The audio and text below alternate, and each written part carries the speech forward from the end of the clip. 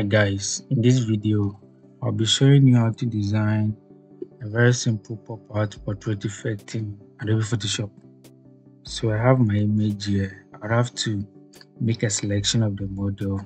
So I'll click on select subject here. Now let's wait for Photoshop to make the selection for us.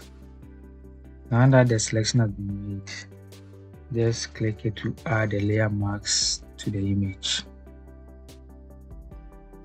Now let's add a solid color. So I'll click solid color and then give it a color code of, let's say, FD8755.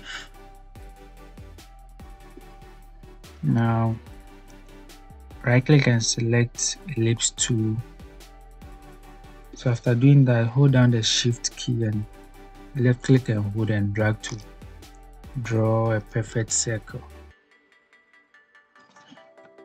Let's resize the circle just a little bit. So I think something like this is okay.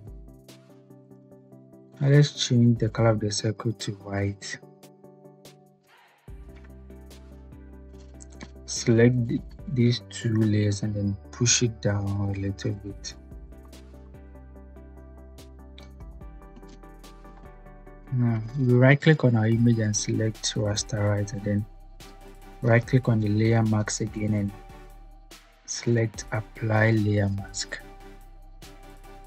So the next thing to do is to right click on the image and select create clipping mask. Press Ctrl J to duplicate the image, add the layer marks, select your brush, make sure the foreground color is black, and then paint over this side.